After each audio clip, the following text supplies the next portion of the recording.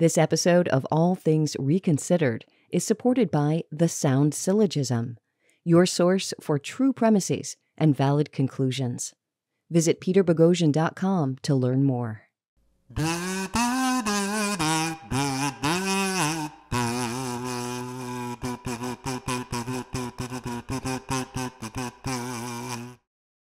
I'm Peter Boghossian.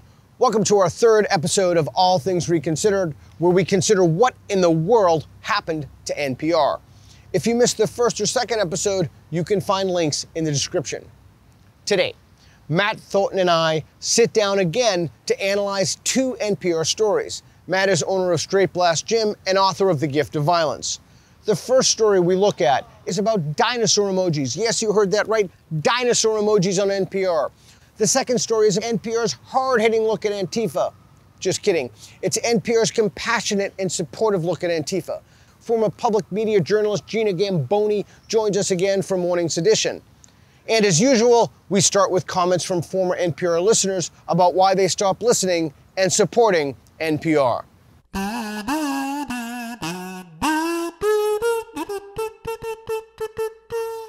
Time for another segment of I Stopped Listening to NPR When. Today we're going to hear from three new individuals, Scott, Malcolm, and someone who's anonymous. Let's take a listen to Scott, see what he has to say. Hello. Yes, NPR. As you probably all can tell, I'm old enough to have been listening to NPR as an adult in the 1980s, 90s, and 2000s. And enjoyed it immensely. All Things Considered, Morning Edition, Garrison Keillor, Car Guys, Terry Gross. I had many driveway moments, as they say, and if you don't know what that is, please Google it.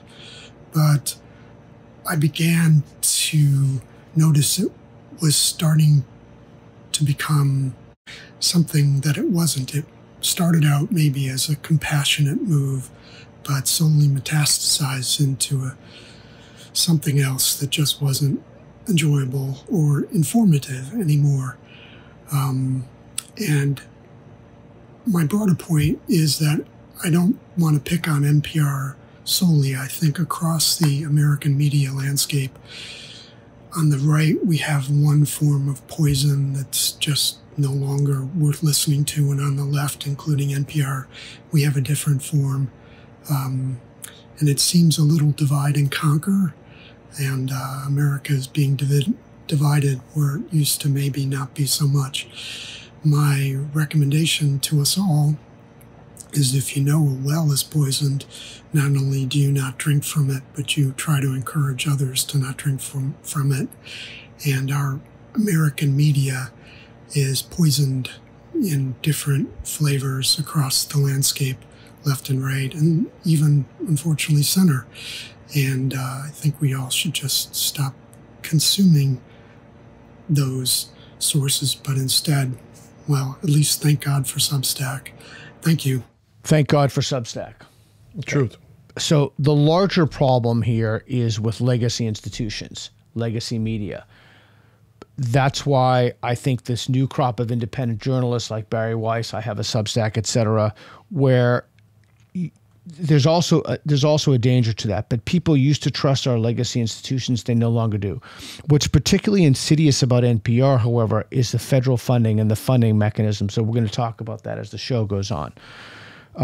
But I think Scott hits on something really interesting. You know, another theme that we've seen is that it's something else, but it's not informative. Mm-hmm. It's actually misinformation, as we've spoken. He compared it to right-wing media, and I think that's correct in one sense, in that NPR is certainly left-wing media. I think it's different in another sense. It's a little more pernicious in that if I turn on Sean Hannity on Fox News, I know I'm going to get far conservative point of view.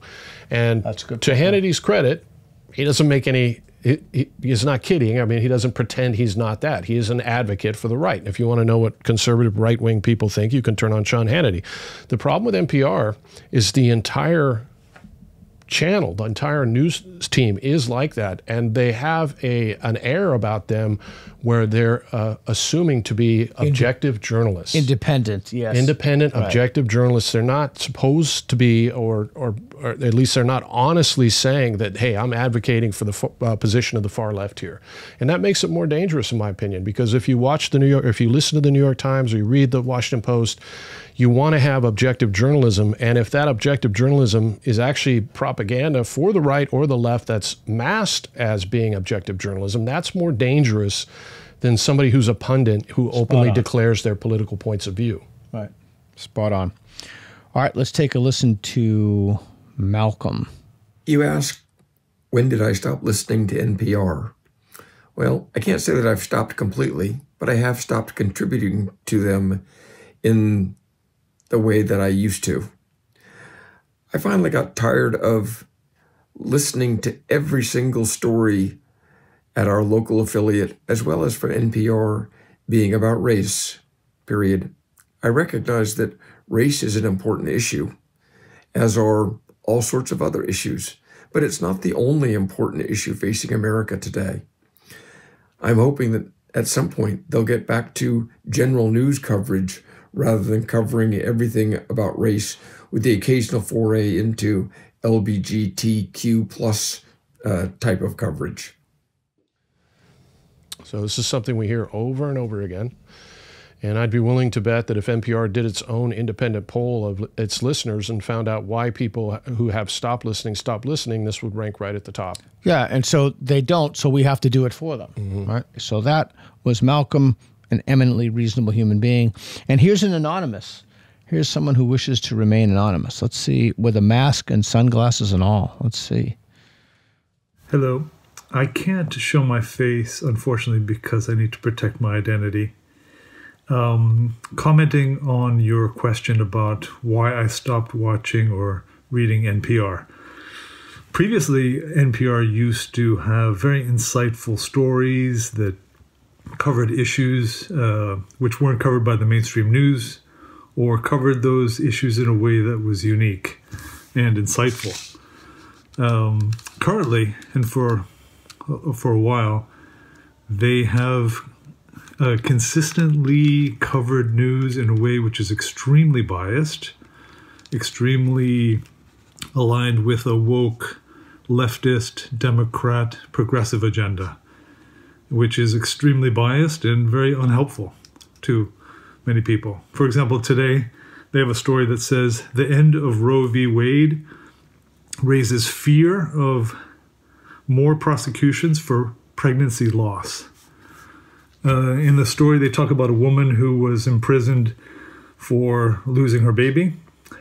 They don't mention anything. If you do very basic research, you can quickly find out that this woman was a methamphetamine addict, and when the baby was born, the baby was found to have when the baby was born dead, the baby was found to have drugs in its blood. They don't mention anything about this. The story is extremely biased, extremely misleading, and just promotes a very anti-Republican, anti-conservative agenda. So it should not be funded by taxpayers any longer because it's so one-sided. That's a sad story. Yeah. And it's also deeply, deeply dishonest. Yeah. And I have no doubt he's telling the truth. I think it's also sad. I don't doubt that he does need to remain anonymous, but isn't it sad that you have to remain anonymous because you're talking about NPR? Like, what does that tell you about Yeah, because you're talking culture? about facts and evidence. Yeah, I mean, that's how divided we are as a culture. And I think in large part, as we've seen, we can thank NPR for that. Yeah, one more thing that struck me about this, a theme that's emerged again in these we hear from people all the time. When you conduct what he said was very basic research, really simply looking into the story that they don't cover. It's quite a thing to overlook, the fact that the baby was born dead because it was filled with drugs in its system, and that's why the woman was in jail, as opposed to abortion laws. Right. Those are two completely different stories. That's complete and total dishonesty on the part of NPR. Right. There's no way around that.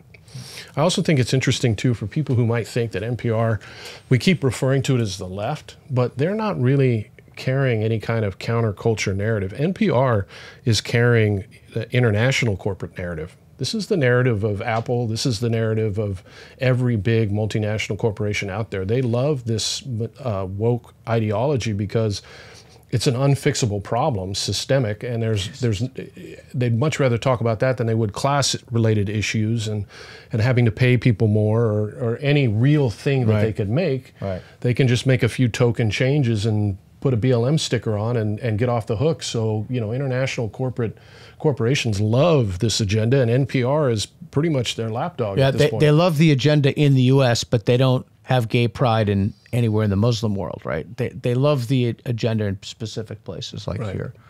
Thanks to Scott, Malcolm, and our anonymous guest.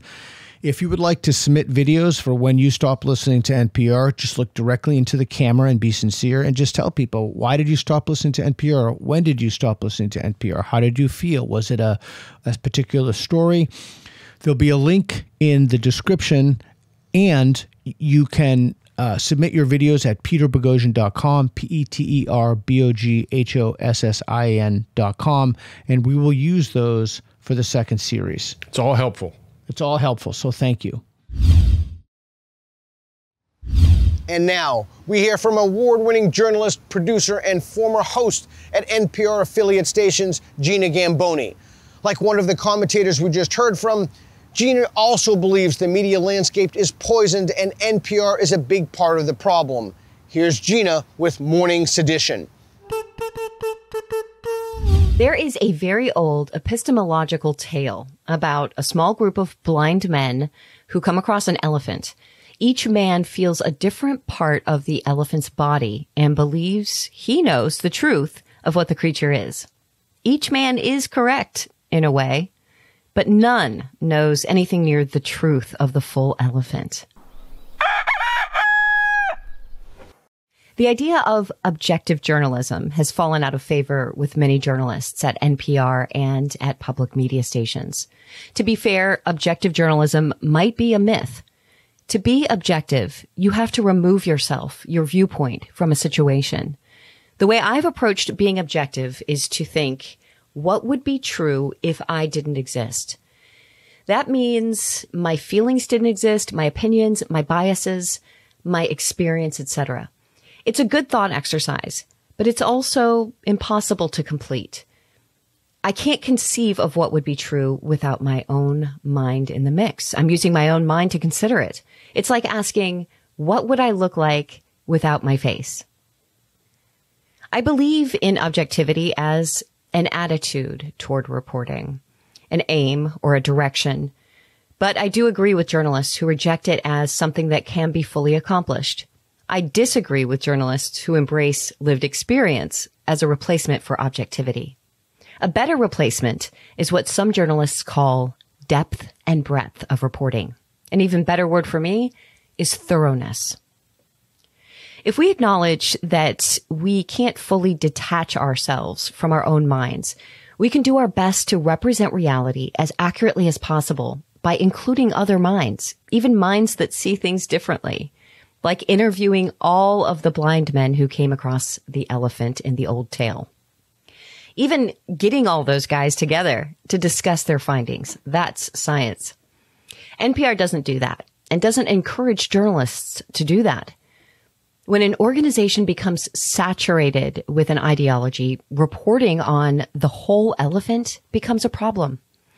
So what we often get from NPR is deep reporting on a singular aspect of a story, while the whole story is completely ignored. This is on display in the next segment when Peter Boghossian and Matt Thornton discuss a story about the relationship between the transgender Twitter community and the dinosaur emoji. The journalists who produced this story surely felt they did their job. They conducted a lengthy interview with a trans woman and spoke with a specialist from Emojipedia, providing some real-world information about how emojis are born. But the story is an absolute failure because it wasn't thorough. It didn't provide the necessary background listeners need to understand what actually occurred. Peter and Matt are going to talk about the story itself, but I'm going to give you some background about dinosaurs and transgenderism that you won't learn in the piece. Here we go. We start in Great Britain. Rosie Duffield is a British Labour Party MP. Duffield has been in disagreement with other members of the Labour Party about the rights trans women should have. Duffield says she supports the rights of trans people to live freely as they choose, but she does not support male-bodied biological men to access protected spaces for biological women. She tweeted this on September 10th, 2021. Duffield was being criticized for her so-called radical feminist beliefs about women much earlier. In August of 2020, Duffield tweeted that only women have a cervix in response to a tweet using the phrase people with a cervix instead of women. Note, radical trans activists call people who don't believe trans women should have full access to women's protected spaces TERFs. If you think it's correct to say women instead of people with a cervix, you would also be called a TERF. TERF stands for Trans Exclusionary Radical Feminist. It means you are a feminist who doesn't include trans women in the definition of women. Back to September of 2021. The Labour Party had a conference, and Duffield said she was not attending because of abuse and threats she received online due to her stance on women's protected spaces. At that conference that Duffield did not attend, another member of the Labour Party, David Lammy, said people with feminist beliefs like Duffield are dinosaurs. Yes, he called them dinosaurs. Again, that was in September of 2021. People who support Duffield's view about protecting biological women from male-bodied biological men embraced Lammy's insult and started using dinosaur emojis and dressing up as dinosaurs at protests. On October 8th, 2021, the British medical journal The Lancet received a visit from protesters dressed as dinosaurs. The protest was about The Lancet's use of the phrase bodies with vaginas in place of saying women. The dinosaur protesters also visited the Labour Party headquarters. Comments from David Lammy of the Labour Party in September of 2021 were the source of radical feminists taking on the dinosaur as their symbol on the street and on social media. It wasn't until October 18th that the dinosaur emoji was declared the property of trans people after Lammy's comments in September and after the dinosaur protests. You won't hear any of this background information in the story you're about to hear. Instead, the story paints a picture that TERFs took on the dinosaur emoji just randomly in order to harass people who are trans. Granted, this story is ridiculous in all kinds of other ways and also just idiotic. But leaving out the key part of the story that explains why feminists started using the dinosaur emoji and dressing up as dinosaurs. This is how people become misinformed. Next time on Morning Sedition, I'll talk about the difference between public radio and NPR.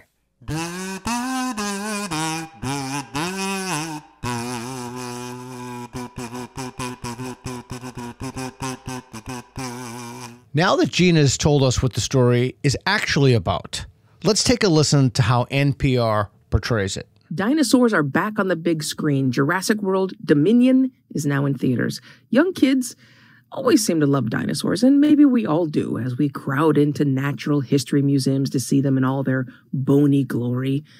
But did you know that the dino emoji is beloved in LGBTQ+ online communities? It's true. So it was It was upsetting for those individuals when the emoji started appearing on the feeds of an anti-trans community. Amory Sievertson and Ben Brock Johnson from the WBUR podcast Endless Thread pick up the story. So to understand this dinosaur emoji story, we thought we should start with a little dinosaur knowledge. I'm a science journalist and author. So that's what he thinks that one needs to understand the story. Yeah, now that they've actually seen what the story is about. When we first heard this, we had absolutely no idea what to even say about this story because there's no content here that's really in any way meaningful. It's just like a petty revenge story from, something silly. But with that context, it actually makes sense. But we'll see if NPR even brings it up. Yeah, and I remember we were looking at each other utterly mystified. I've written books like Skeleton Keys and The Last Days of the Dinosaurs. This is Riley Black. Riley loves her some dinos. Now she digs for fossils professionally. She writes about it, she tweets about it. Online, she exists in multiple worlds and multiple dinosaur communities. A lot of it is very professionalized, people talking about their new papers and new studies coming out in their latest field expedition.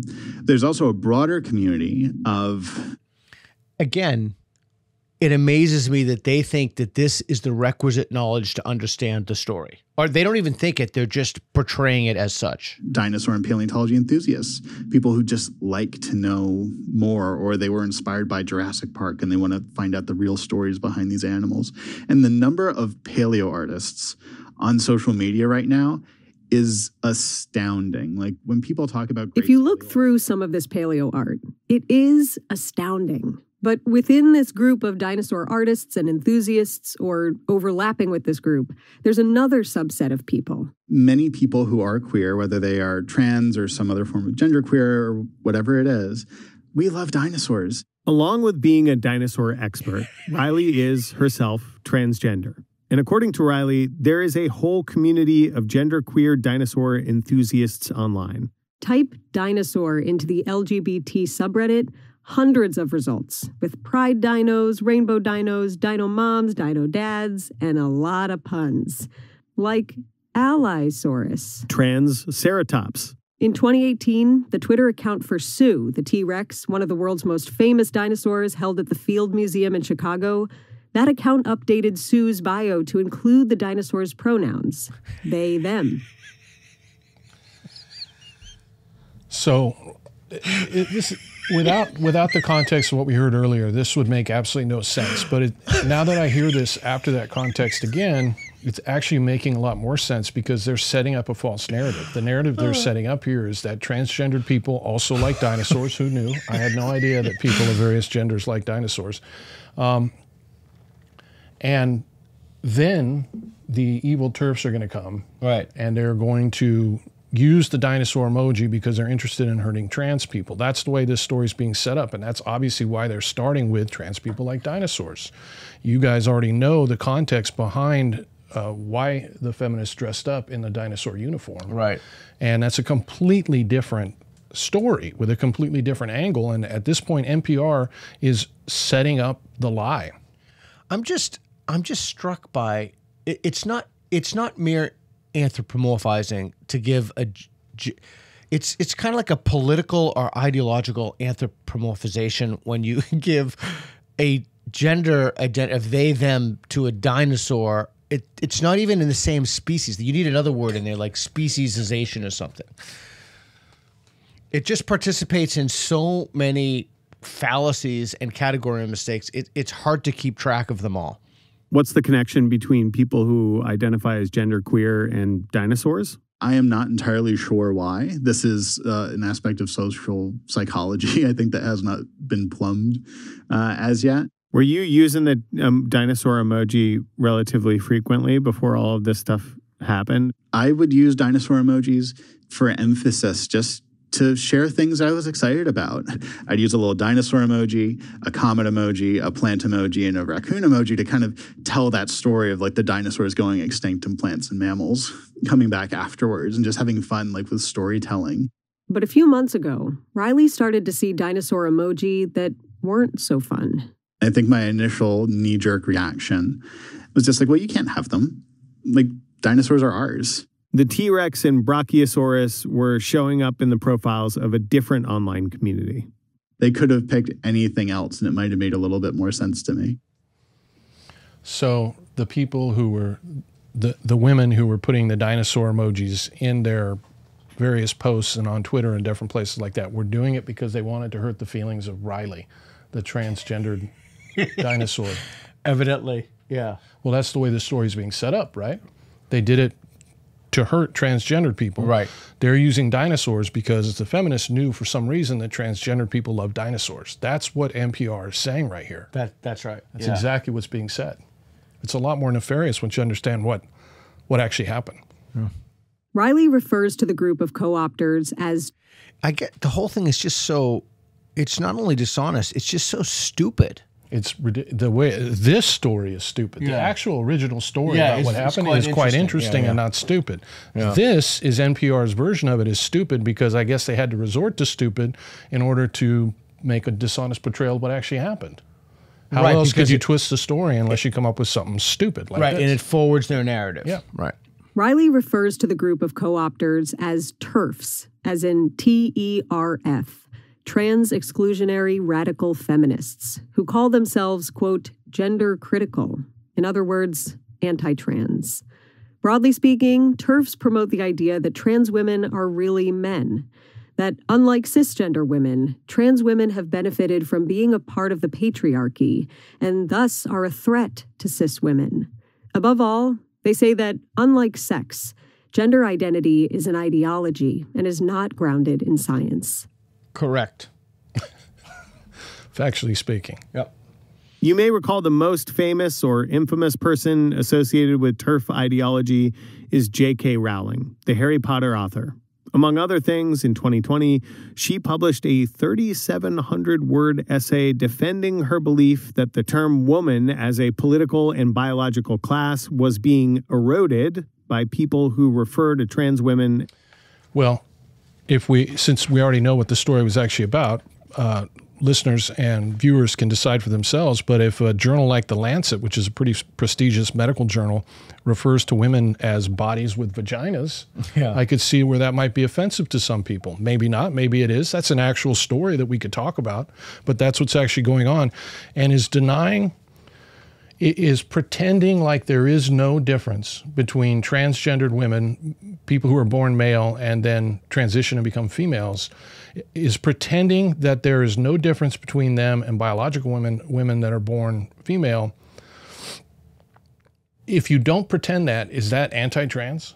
Like, do you hate trans people? Like, if I don't pretend like there's no distinction between somebody who transitioned to become a woman and somebody who is a woman, if I have to pretend like that's exactly the same thing, and I have to pretend like maybe they can get pregnant too, if that's what I have to do, if I refuse to do that, if I just acknowledge the reality that there is a difference between somebody that has a penis and somebody that doesn't, and that difference could manifest in important ways if you, for example, you put them together in prison, as we've seen here in the United States, where there's been women who've been raped. Right. If I refuse to acknowledge that distinction, does that make you somebody that hates transgendered people? No. Because that is what the implication is. That's what they're saying. And also this attack on J.K. Rowling, first of all, it's despicable. Second of all, it's feeding into this frenzy of hatred against J.K. Rowling for something she never said.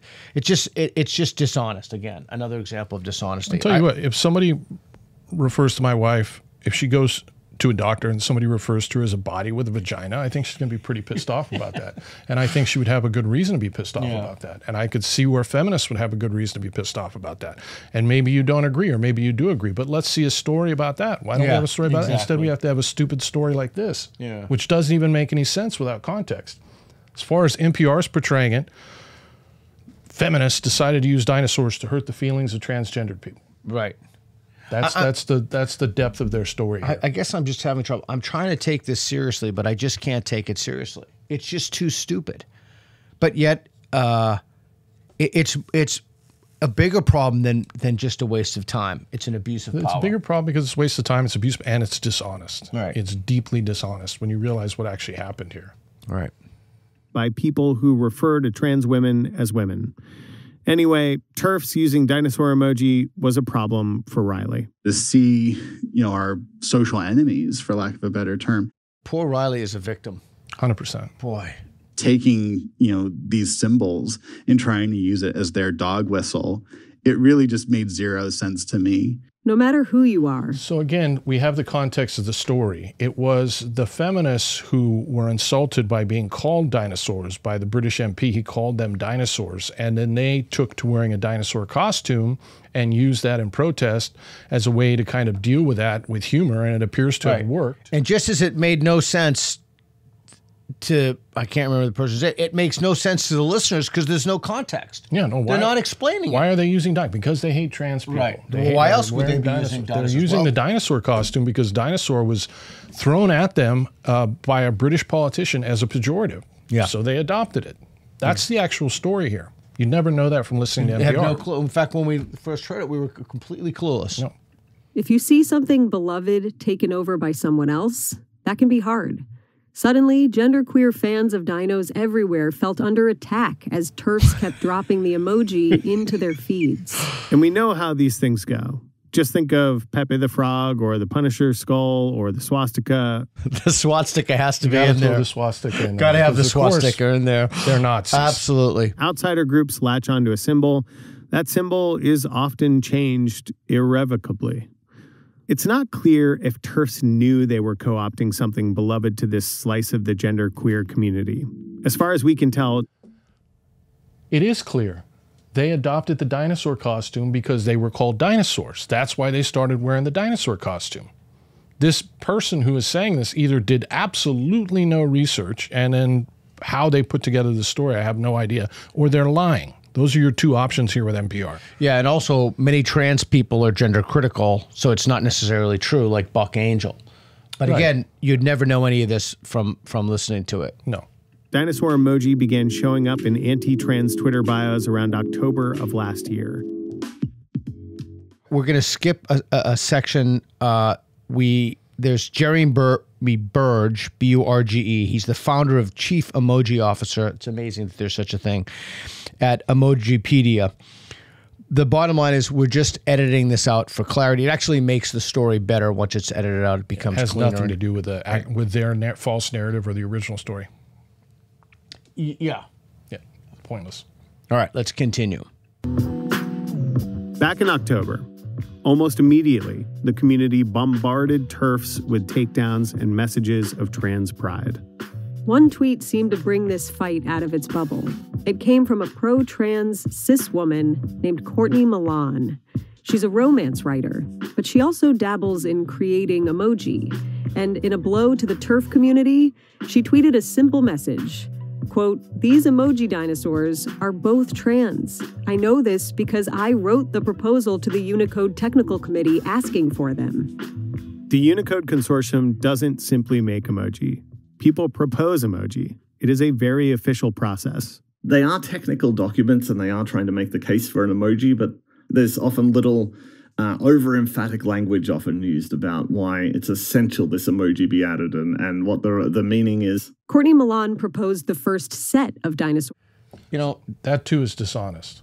Yeah. When she originally proposed this, we looked back and looked at this, there was no mention of the dinosaurs being transgendered. This is something that was done after the fact to help push the narrative. You know, Douglas Murray is right. We've just lost bigger things to worry about, so we elevate these idiotic issues and problematize them. We make problems of things that are just... Thousands of people being raped and murdered in Europe right now in the first large land war we've had in Europe in a long time. We've got the highest jump in inflation that the country's seen in 30 or 40 years, the largest spike in homicide the United States has ever seen, 30% in this last year, and we're talking about dinosaur emojis. Your tax dollars for NPR are going to talk about a make-believe story, which was hobbled together by them to push a false narrative and ignore what the actual story was about. I think even the actual story I don't find to be particularly important. But it's a real issue. It's something you can... It's women being upset about being called bodies with vaginas and then being called a dinosaur because they don't like being called bodies with vaginas, so they wear a dinosaur outfit at a protest. That's what the actual story is about. It's not about feminists hating trans people and adopting the dinosaur because they thought trans people loved the dinosaur. That's just 100% bullshit made-up story by NPR. So if you looked at a wall and didn't listen to this, you'd be better off because you wouldn't have false information. 100%. It's like a revenge story. You would know more about this story having not heard this story from NPR. Correct. Dinosaur emoji back in 2016. A T-Rex, a Brachiosaurus, and a Triceratops. Her proposal is 8 pages long, with charts showing how often people search for dinosaur emoji online. It includes potential meanings for the emoji. Courtney was arguing that because she created these dinosaurs, she determined their gender, and she determined that... Okay. I don't even know if because she... How do you tell the gender of a dinosaur emoji? Do you have to look at it sideways, or how do you adjust the drawing? The whole concept of pushing that they were transgender. Does Courtney's original proposal say the dinos are in fact trans? No, I don't see anything in the proposal. No. So, a hint of honesty by NPR. They just threw all that in afterwards, and now they're going to mention it briefly at the end.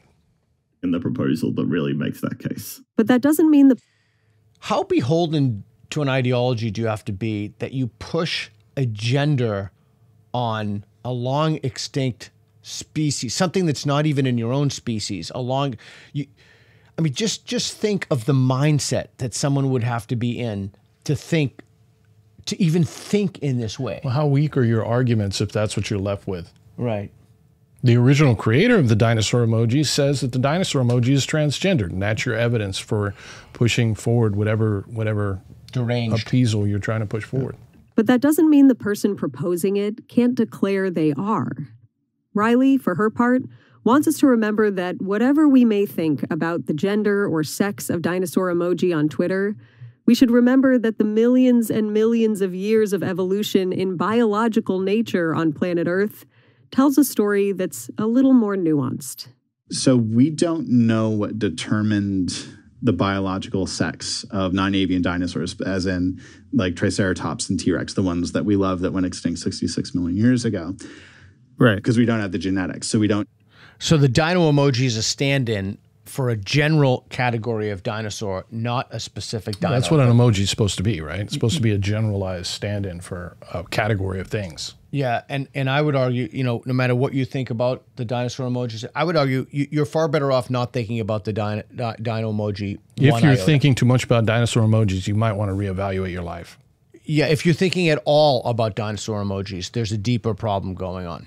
So we don't know whether it was genetically determined, or today, for example, some of their closest living relatives, like alligators and crocodiles, have temperature-dependent sex determination. So the temperature of the nest determines whether more males or females are going to be born. There are some birds. I love how they, if biology suits them, they use it, or at least they think that they suits their argument, they use it. If not, it's categorically disregarded. That might have hormonal shifts during their life that make them present and behave differently. And the relevance there is that it tells us that what we think of as biological sex isn't binary, and it's much more malleable than we ever really understood. In other words, in Earth's larger history, non-binary is way more common than people think. Wow. What an astonishing inference. And therefore, that is based upon, at best, it would be the naturalistic fallacy. Let's not even go there because it's such a stupid issue. I guess it's if you have this thing for alligators and the whole. Is that the inference that one pulls as a result of this, that non-binary is more in nature than we think? This is literally listening to this, you would be stupider as a result. And it's presented as fact. Yeah.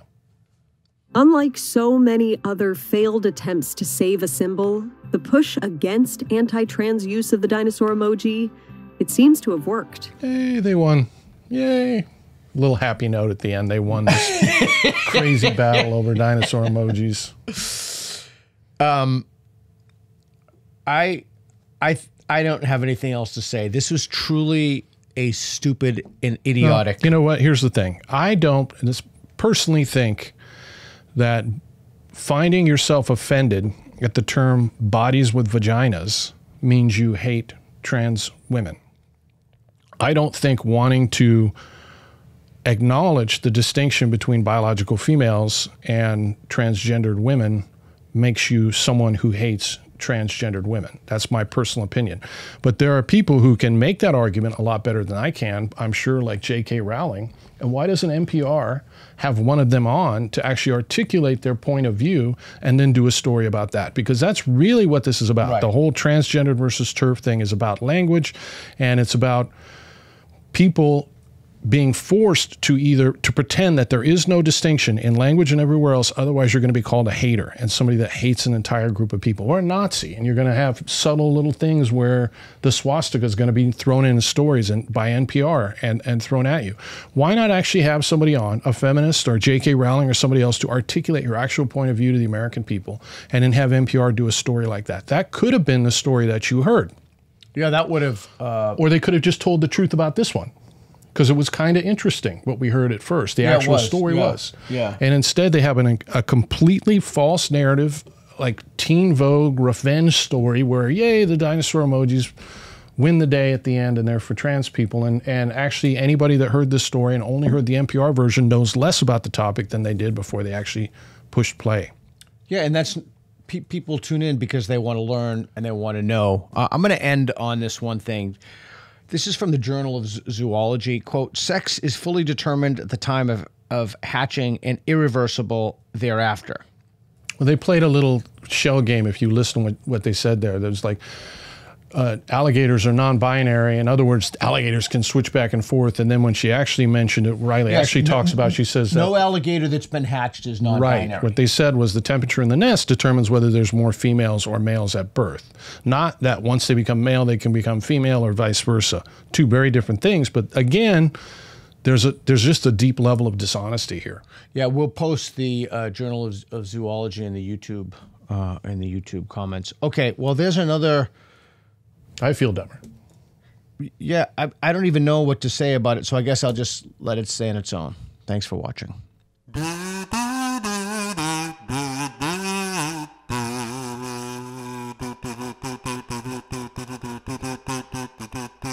If you listen to NPR on a regular basis, you probably believe that Antifa is a heroic movement designed to fight fascism and crush it everywhere that it's found. NPR has consistently defended Antifa, and it's created an alternative reality. We're going to take a listen to one of the clips. This is from June 7th, 2020 on NPR's Weekend Edition. Black Lives Matter! Black Lives Matter! Demonstrations in front of the White House have attracted a diverse group of protesters over the last 8 days. Students, health workers, clergy, families. On a curb along 16th Street, there's Lacey McCauley. I am just Washington, D.C. activist, anti-fascist, Antifa. Antifa. Also breaking right now, police warn of a normal person, just like you and me, a normal person going through their daily routine, fighting fascism everywhere it's found. People are so hoodwinked by language. They're so... If Antifa were called something else, like, you know, blooming flowers or something, they would never have gained this much traction. Antifa protest today. Radical militants that are coming out under cover of night, traveling across state lines. And once again, they came to fight, dressed in black, wearing masks, and armed with smoke bombs, shields, and pepper spray. Take a look. That from Fox News. Okay, so NPR there's a built-in pathological hatred of Fox. I'm not a Fox listener myself, so I say that as a commentator on this. Fox says it. We know Fox is bad, therefore Fox must be wrong. Part of the narrative. McCauley, who is white, is wearing a tight black shirt and a face covering, but most people are now because of the pandemic. Hers is a black and white paisley bandana. There aren't a lot of people who are public who can explain Antifa, who are kind of in it. She's 41 and says she's been an active protester since 2003. Protester. And the invasion of Iraq. By 2016, she had focused on Richard Spencer and counter-demonstrated at his deadly Unite the Right rally in Charlottesville, Virginia in August 2017. He's a white nationalist and a eugenicist and everything. Okay, so Richard Spencer, who's a horrible human being, is a white nationalist. If we fight Richard Spencer, therefore Antifa is good. That's the broad narrative that they're painting so far. And that is what I was doing when some, right-wing people decided to basically find me. Most Antifa are anonymous, but the group Project Veritas filmed McCauley in 2017, publicizing her name and contact information. She says she got death threats, that there was a mysterious fire at her home, and so for the past few years, to protect her family, she's not spoken publicly. She says people misunderstand what Antifa is. Anti-fascism is more like a set of practices and a philosophy than it is an organization. No, actually, we don't have any kind of like big giant hierarchy. It comes from your heart. It comes from your sense of justice. That's real. That's what's real. What are the principles and tenets of this? So what comes from your heart? Like, so tell me some things that Antifa believes without using the word fascism. What are some of the actions that you believe are ethically justifiable? Like, I would have asked her some pretty basic questions like that. The Justice Department has a different understanding. We have evidence that Antifa and other similar extremist groups, as well as actors of a variety of different political persuasions, have been involved in instigating and participating in the violent activity. That's Attorney General William Barr on Thursday, name-checking only Antifa. According to the Anti-Defamation League, far-left Antifa has its roots in 1960s Europe, and the belief, shared by some right-wing thinkers, that if German civilians had been armed and violent in the 1920s and 30s, the Nazis would have never come to power. The ADL says Antifa's embrace of violence can be self-defeating, but notes that there have been no murders related to Antifa in the U.S., Well, that's interesting. So this aired June 2020, and less than 8 weeks later, Michael Reinhold of Antifa murdered a man downtown Portland. And he then went up to Lacey, Washington. There was a federal manhunt. He fired at the federal officers and was killed in a gun battle. And that's just one of many examples. But we've had thousands of police officers injured by Antifa. Since the BLM movement started and the George Floyd protests started, we've had about 4 people murdered. There's been billions in property damage. So there's a lot to unpack here. And what NPR is doing, the clips that we've heard previously, a lot of them are kind of stupid and misleading. This is dangerous because they're carrying water for a violent terrorist organization. And Lacey, no matter how she likes to portray herself, when she dresses up in black and justifies the fact that she's about to go out and commit property crimes or hurt people, there is no excuse for that. And it's kind of shameful that you hear that on this, but let's see if they push back on it. And again, that's the thing, the pushback. There won't be any. Okay, so what? Again, simple questions like, oh, well, what kind of things are acceptable if you're an anti-fascist? Is it acceptable to... When is it acceptable to take the law in your own hands and act as a vigilante and go out in a group of people and mob other people, as we've seen here in Portland? Elderly people, young people, they're weak people in general. They get together in a group and then they'll attack anybody that they find who's on their own. That's who these people are. You know, we had many federal officers that were hurt when all that happened, including blinded by lasers to the eye. That's who NPR is carrying water for right now. That's who these people are. People need to understand that. Yeah, and I would really like to know, okay, so let's have an honest conversation. You feel this in your heart. So what do you feel in your heart is acceptable to do? Is it acceptable to knock down statues without going through a democratic process? Is it acceptable to burn corporate buildings to the ground like Starbucks? Is that morally acceptable to accomplish your cause? I mean, how about some basic questions instead of letting somebody run roughshod when they tell you something is in their heart? If something is in someone's heart and something else is in someone else's heart, that's not a reason. You can't adjudicate that. You need to figure out why you're doing what you're doing and if it's ethically justifiable, if the confidence you have in these moral conclusions are justified by the evidence you have for them. But there's none of that. And most domestic terrorism in the U.S. is linked to right-wing extremists. Southern Poverty Law Center for a long time had black nationalists listed and white nationalists listed, and the black nationalists far outnumbered the white nationalists, and they took it off because that was problematic for their ideology. And there's plenty of violence on both the left and the right. So to say it's right-wing is misleading and the at best. SPLC has been... I'm delighted that they lost their lawsuit with Majid Nawaz. The SPLC is largely a woke propaganda machine. They're discredited, but they still have legitimacy among a certain segment of the population who then pulls from that database and says, look, this is what the data shows. Now, that doesn't mean there are no right-wing extremist organizations, but it's, again, this idea to paint Antifa, and again, it's just genius marketing, anti-fascist. Who is an anti-fascist? Who wouldn't be anti-fascist? Lacey McCauley is 6 months pregnant and has a toddler in a stroller with her, and she supports the use of force. In pretty much every, people's uprising, you're going to see, rioting and looting and everyday people destroying the symbols of power. You know what? They're not rioting and looting in Lacey's neighborhood, I don't think. Yeah. When they burned down the police station in Minneapolis, the people that paid for that were the poor, working, mostly black people who live in that neighborhood in Minneapolis. And the homicides had the highest spike in homicides we've ever seen in a year since the recorded history of the United States. Most of those victims were black, and she's not going to be the one to pay for that. That's what's kind of disgusting about it. Not kind of disgusting, it is disgusting about this. She's justifying rioting and looting. Whose neighborhood are they rioting and looting in? Right. I want to take a second to talk about, she supports the use of force and she talks about taking down the symbols of power. This is, I don't know what her education is or what her background is, but we know where this ideology has come from. We know the source. We know that there are training institutions. Our universities have become these. They're teaching people that it's the system. That's the key word. It's the system. It's always the system. All right, let's keep. Wait, on that point, though, I'll also say there's three major types of violent predators, right? There's the interpersonal violence that happens between people. And that is the most common form of violence. And that's going to be most of the assaults and homicides and rapes.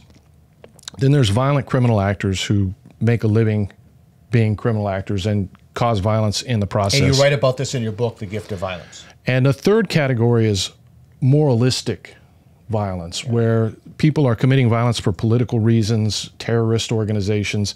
She is of that category. Correct. Now, the majority, the minority of violence most of the time is that moralistic criminal actors. But when they do act, they commit more harm than virtually anybody else. And every single one of them thinks that they're on the right side of history. They think that they're, in their heart, they're doing what's right. But there's a reason why we don't let people run around and shoot other people or burn down neighborhoods, because they feel it in their heart. Right. Lacey hasn't figured that out yet. Yeah, Steven Pinker writes about that when he says it's not that people are bad people, it's that they're hyper-moral. Their sense of morality is overactivated. That causes them to do... I disagree with that a little bit. If her sense of morality really was hyperactivated, she'd burn down her own neighborhood. She wouldn't go burn down some poor black person's neighborhood. Right. So I think she's a bit of a hypocrite, but I'm sure that it makes her feel good to think that she's LARPing as a hero. Yeah, and I bet you it's key to her sense of personal identity. No doubt. Yeah. I mean, we've seen arrests of people self-describing as Antifa, anti-fascists, or other sort of, under the leftist anarchist banner, that have been armed in some places. There have been accusations that they are involved, at least in some sense, in sort of the violence against property. What would you say to that? I think that, I'm not very interested in talking about looting or the smashing of windows compared to the actual loss of human life that Black people are experiencing every single week, every single day in this country. And what has been the results of what Lacey has engaged in over the last couple of years? This was 2020. What has happened in the last 2 years in the Black community? The largest single spike in violence this country's ever seen. I was just going to ask her, okay, that's really interesting. What would be an example of that? Everything she's done has had the opposite effect. Right. It's contributed to the very thing that she is saying that she's fighting against. Literally everything. This is why you're going to have 87, 86% of the Black community in those high crime neighborhoods want more police presence.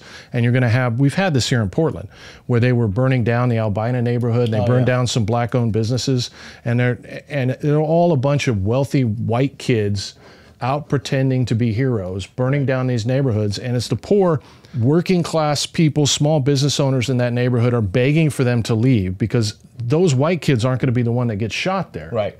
I think that that's what we need to keep focusing on.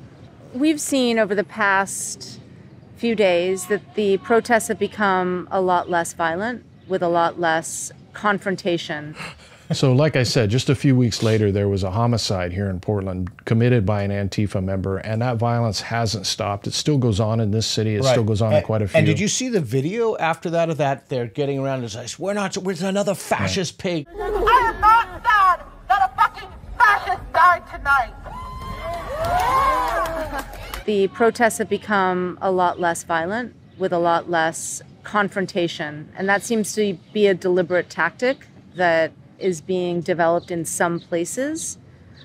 Is that something that someone from Antifa could embrace? Anti-fascists actually protest, quote unquote, peacefully. Like, we don't even need to comment on that one. When it's actually effective to do so. Remember, people of color have been protesting against oppression in this country for decades and centuries. And has anyone listened? Like, I mean, only, people are listening right now, but... Did she sleep through the civil rights movement? Right. Yeah. Right. Did they accomplish that by burning down neighborhoods? Has she not noticed the massive progress that's occurred over the decades? She's not been part of it. She's part of the problem. She's not part of the solution. And I would have said, look, give me an example of that. Like, let's talk about what are some specific examples of that. If that police station had never been burned down, would we be talking about this right now in Washington, D.C.? Macaulay says she's decided to speak out now because of the administration's focus on Antifa. Donald Trump absolutely would love to see all of us in jail. She belongs in jail. She should be in jail. She belongs in jail. He would love to see all of us political refugees in another country or persecuted into silence. No, not persecuted into silence. You're free to say whatever you want. Just don't assault people. Don't loot. Don't destroy property. Nobody's persecuting you for a political opinion. Hey, if Lacey wants to destroy property, I say go for it, Lacey. Just use your property. Right. Don't go after some other poor person's property. Hey, burn your own stuff down. Right. Have at it. Nobody's quelching anybody's speech. And if you can start with a group like Antifa that is actually like not very well organized or anything like that, well, you can label everyone Antifa. Actually, no. That was Lacey Macaulay, an Antifa protester in Washington. A protester who advocates for looting and supports the use of force. That's the other thing. I remember when the rioting was going on, and I looked at 2 Twitter feeds from local news stations, and they would always call these crazy riots of assault on police officers, assault on property, assaulting people. They'd always call it protesting. Right. And it's just protesting. So dishonest. Right. I mean, just describe the phenomenon for what it is by using the appropriate words. And who are they fighting? They're fighting working class people. It doesn't get much more working class than law enforcement. Right. They're fighting working class people. And in most of those cities like Chicago and Baltimore and places like that, even here in Portland, probably half the police force, if not more, is black or Hispanic. The chief of police is black. Yeah. Usually the former chief of police is black in Seattle. And these guys are out there trying to protect the neighborhood and protect people, and they're being assaulted and attacked by terrorists like Lacey. And you've got a taxpayer-funded institution like NPR carrying water for these people, and it's absolutely disgraceful. Thank you for joining us for today's episode of All Things Reconsidered. We'll reconsider more next time, so subscribe on YouTube and Substack. You can find links in the description and at peterboghossian.com. At the website, you can also get a t-shirt, tote bag, or sticker that will surely be a conversation starter. This swag is being sold to you at cost. We don't make a profit on these products, but the world may profit when you start a conversation about what in the world happened to NPR. We'll see you next week. This episode of All Things Reconsidered is supported by the Sound Syllogism, your source for true premises and valid conclusions. Visit peterboghossian.com to learn more.